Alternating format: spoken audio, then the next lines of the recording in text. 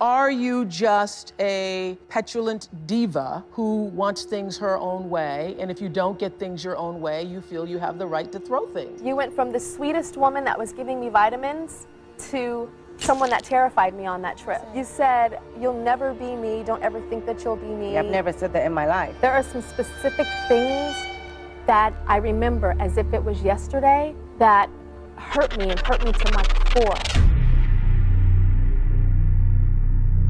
Naomi Campbell is the original mean girl of the fashion industry. She has bullied models like Tyra Banks into quitting modeling. Naomi has also gotten physical with her own employees and anyone else who gets in her way. She also has some bizarre connections to foreign officials and big-time criminals like Jeffrey Epstein. So let's get into it.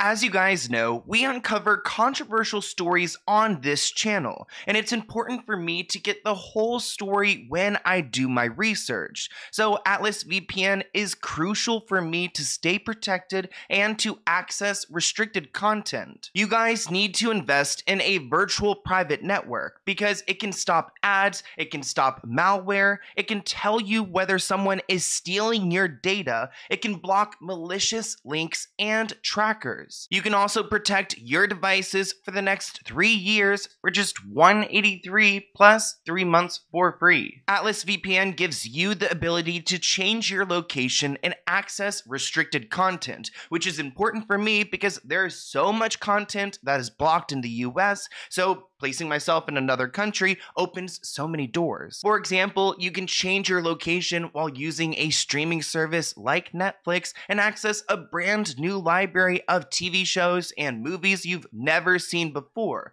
So we can go and place ourselves in the UK or Hong Kong and see what they're watching over there. Right now, Atlas VPN is running a huge discount, which means you can be protected for the next 3 years for just $183 a month, with a 30-day money-back guarantee. Plus, they'll give you 3 months for free. Time is running out, so get your deal by clicking the link in the description below and sign up for Atlas VPN. Thank you, Atlas VPN, for sponsoring this video, and enjoy.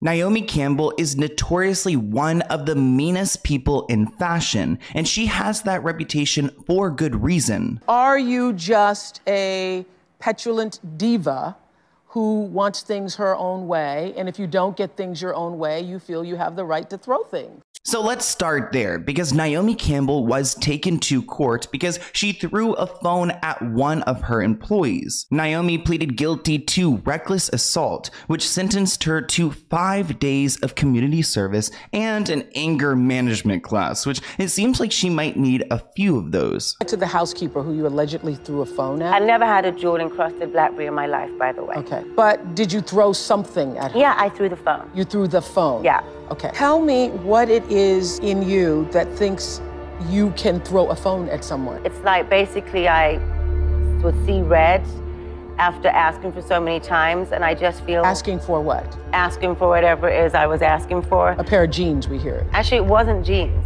It wasn't jeans. Hearing Naomi describe seeing red reminds me of hearing about other cases of people who have issues with anger and coping with anger, and they just really rage out. Naomi had another situation where she raged on a plane and she assaulted 2 police officers, which got her in some pretty big trouble. Prosecutors claim that Naomi used foul language. She kicked and spat at police, accused airline personnel of racism, and threatened to sue them because one of her bags did not make it onto the flight to LA.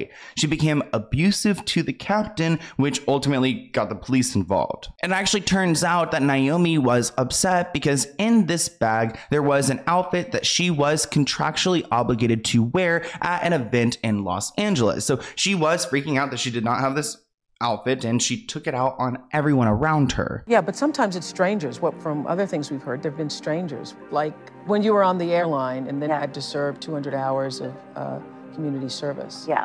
Yeah. Those weren't... No, I didn't know them. You didn't know those? Those No, were strangers? absolutely. Okay, that's what I'm saying. So, do you think you have like an anger management I issue? must do. And I think it's also a fear issue because anger comes from fear. So Naomi pled guilty to assaulting a police officer, and she got 200 hours of community service. But what makes me feel that Naomi did not learn from this was that when she had this community service, she dressed up like a model. She wore like couture outfits and dressed just very high class for going to serve community service, which seems like she's just like, you know, poking fun at the consequences, at the punishment, acting like it's not a big deal, and she hasn't learned anything. So when you did the hours of community service, and you came in dressed like, that was intentional, right? It was intentional because it wasn't. Exploiting, not just exploiting, but turning your nose up at the whole idea of community service. I mean, I basically did not go with the first day of, I'm going to turn this into a fashion show. That was not my intention.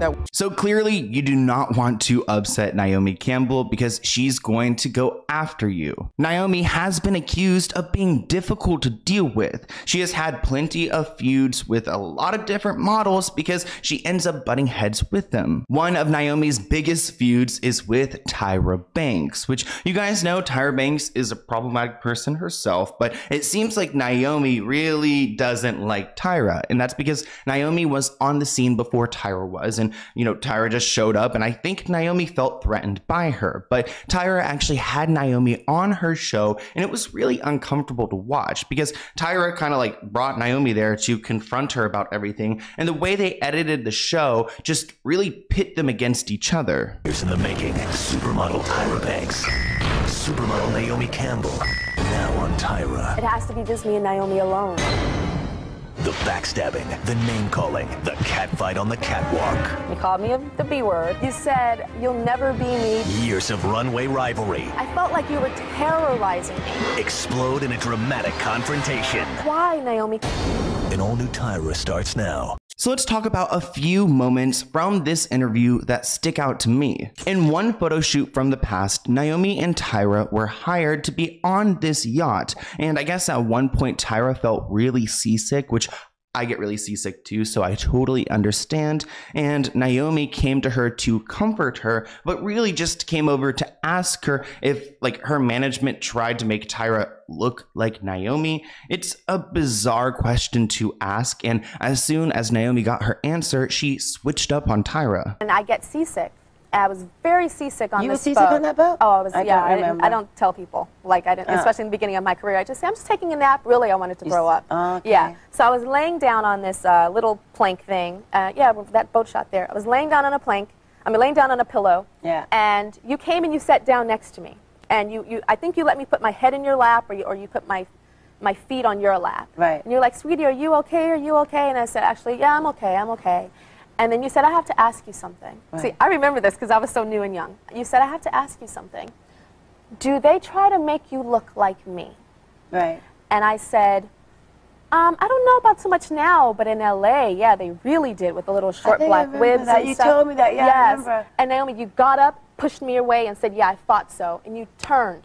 I did. You went from the sweetest woman that was giving me vitamins to someone that terrified me on that trip.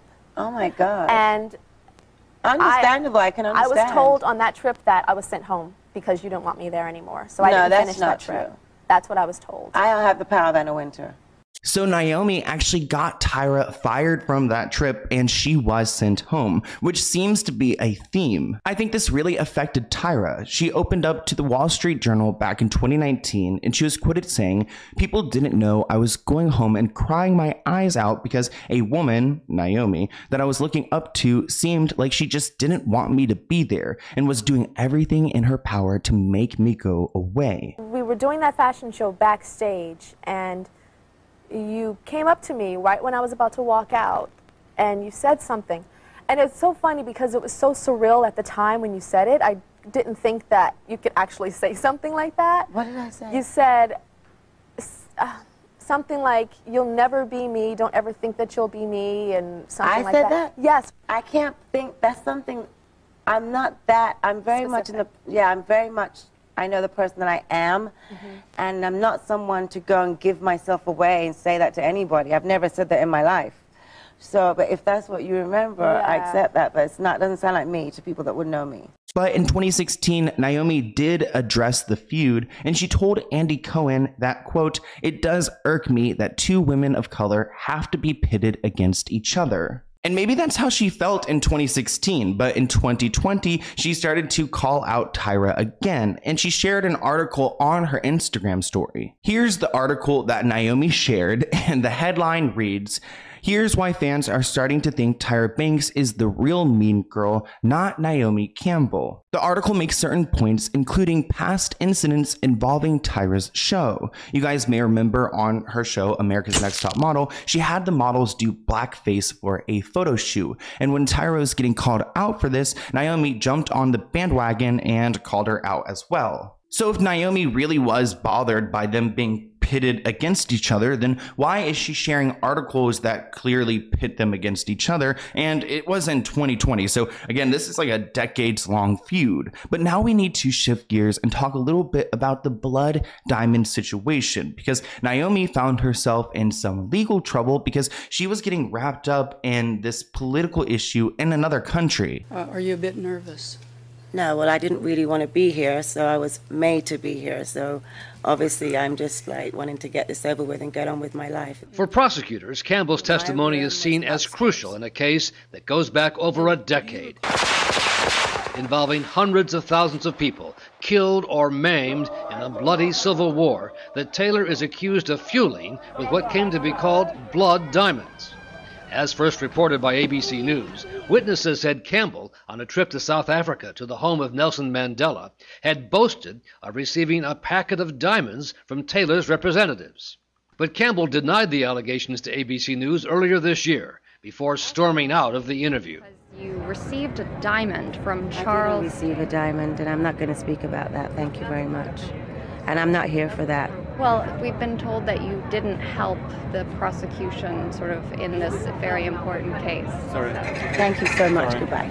So Naomi went over to this country as a guest, and she hung out with some very powerful people. At some point, this political man gave her a blood diamond, a really big blood diamond, which was a diamond, I guess, recovered from this civil war, which is like a human rights violation. Like, this civil war was being egged on by government officials, and they were trying to get diamonds out of people and just killing their own citizens. So Naomi was gifted one of these diamonds, and she claims that she wasn't, but there are contradicting stories. Describing a bizarre middle-of-the-night scene outside her bedroom. Yeah. When I was sleeping, I had a knock at my door, and I opened my door, and two men were there and gave me a pouch and said, "A gift for you." Did you ask them who they were? No, I was extremely tired. When they gave me the pouch, I just put it next to my bed and went back to bed. What did you think the stones were? They were kind of dirty looking pebbles. They were dirty, I don't know. When I'm used to seeing diamonds, I'm used to seeing diamonds shiny and in a box, you know. So Naomi claims at the time she had no idea what these rocks were. They were pebbles, and she really didn't care for them. But there was another actress, Mia Farrow, who was on this trip, and at some point she was hanging out with Naomi, and she claims that Naomi knew exactly what they were, and she was bragging all about it. But witnesses, including actress and activist Mia Farrow, have given much different testimony. Farrow was there the next morning and says Campbell knew exactly what she had. She said during the night, some men had knocked at her door, and it was representatives of President Charles Taylor, and that they had given her a huge diamond. And we're like, oh my gosh. So according to Mia Farrow, it sounds like Naomi was gifted these by this, I don't want to say dictator because he wasn't a dictator, but that's the energy he's giving me. She was gifted these diamonds, and she was bragging about them, and she knew exactly where they came from. But this is what Naomi claims in court. And at breakfast, you were told that probably they were diamonds and probably they came from Charles Taylor. Did you consider thanking him for the gift to you of these diamonds? I didn't thank him. I just looked for my friend Jeremy Ratcliffe and gave them to him. It's not abnormal for me to get gifts. I get gifts given to me all the time, at any hour of the night. The man she says she gave the diamonds to, Jeremy Ratcliffe, was the director of the Nelson Mandela Children's Fund. My intention at that moment and at that time was to find Jeremy and give them to him. I don't recall his reaction. I just said take them, do something with them, and make sure children benefit from them. I didn't want to keep them. So Naomi claims that she looked for her friend Jeremy and she gave the diamonds to him, and he's the one that had them last, and she has no idea what happened to them. She just wanted them to go to a good cause, which sounds really nice and convenient if that was the truth, because there's no record of where these diamonds went, and in my personal opinion, I believe she's still holding on to them. Current officials at the Children's Fund tell ABC News there is no record of any diamonds received from Naomi Campbell at the time or since. Talking about this blood diamond situation makes me think about other relationships that Naomi has, because she's like, you know, a big time model. We all know this, but it's interesting to see who she's connected to in the industry, kind of like Jeffrey Epstein. When Jeffrey Epstein got in trouble for his crimes, Naomi Campbell opened up about their relationship because people had questions. I know there are a lot of flight logs out there, and some are legit, some are not, but we know for sure that Naomi was hanging out with this man. When everyone started talking about Jeffrey Epstein, Naomi decided to defend herself in her own YouTube video. She sat down with one of her colleagues and answered questions about their relationship, and she's claiming that she's not a saint, but she had no idea this was ever going on. The paper does manage to make it clear that you were not aware of Epstein activities. Did you know who he was? Yes, I knew him. I was introduced to him on my 31st birthday by my ex-boyfriend Flavio. He was always front and center at Victoria's Secret shows. Did you suspect what he was doing? No. And what he's done is indefensible. And when I heard of what he'd done, it sickened me to my stomach, just like everybody else. She didn't make this video because she wanted to clear her name of like Jeffrey Epstein. The reason why she made this was because she was being dragged down with him, and she wanted to try to protect her own reputation. Take a look at this photo of Naomi hanging out with Jeffrey Epstein and this little girl, Virginia, who's one of Jeffrey Epstein's victims. So, I mean, Naomi was around these little girls. Did she ever stop and ask why they were all hanging out? I don't think she stopped and asked, because she's part of this entire situation and the problem within the fashion industry. There's this model named Karen Mudler who used to work closely with Naomi Campbell, and she exposed the fashion industry, sharing that these elite models are just like being human trafficked to even more powerful men, and that they are disposable. And it seems like Naomi is part of this situation or this ring, and that like maybe she was, you know, sent off to go and hang out with Jeffrey Epstein, and that's how they became very close. But it sounds like Karen got herself out of that and tried to expose it. Over the years, this model rose up to the top. She shared the runway with other well-known models like Naomi Campbell and Cindy Crawford. She was so successful that she was making up to $10,000 a day. In 2001, Karen Mulder was being interviewed on the Francis show Everyone is Talking About It. In front of a live studio audience, Mulder went public with our allegations and accused top executives from the modeling agency that she was in, Elite Model Management. She was in a disturbed psychological state. She said, quote, "They wanted to make a prostitute out of me. I was pumped with drugs, I was subjected to hypnosis, and you can't even imagine how simple it is and how terrible it is. The model industry is a conveyor of girls for wealthy men, and it will not work to bring the organizers to clean the water. They have connections everywhere." Clearly, there's something very evil going on here, and Naomi Campbell is an enabler. She's friends with these people, she's covering up for them, and she has some scandals of her own. There's actually much more out there, so if you guys want me to do a deeper dive into anything, here's my email. If you have any other video ideas for me, email me. But thank you for watching this video, and I'll see you guys in a new one soon. Bye, guys.